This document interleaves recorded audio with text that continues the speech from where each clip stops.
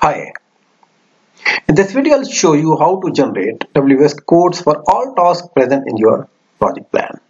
So this is my project plan. So planning has two subtasks: feasibility study and planning, approval, then procurement.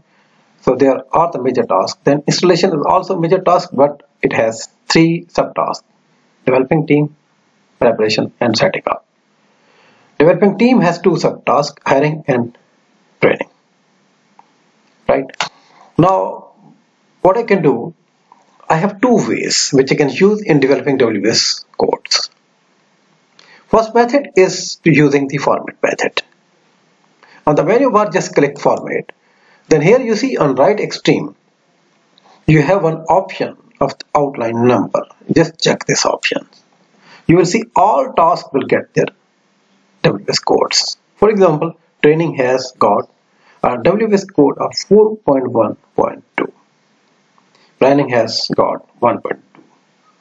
Approval has got 2. Testing has got 6.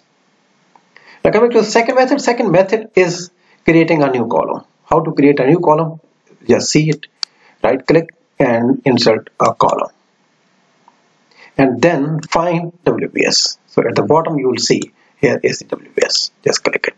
So you will get the WBS codes for each task. Now you can compare the two codes. You will see the both are exactly same. For example, planning has WBS code 1.2 here and exactly 1.2 is also here. Right. So this is how we can create WBS codes for all tasks present in your project plan. Thanks for watching.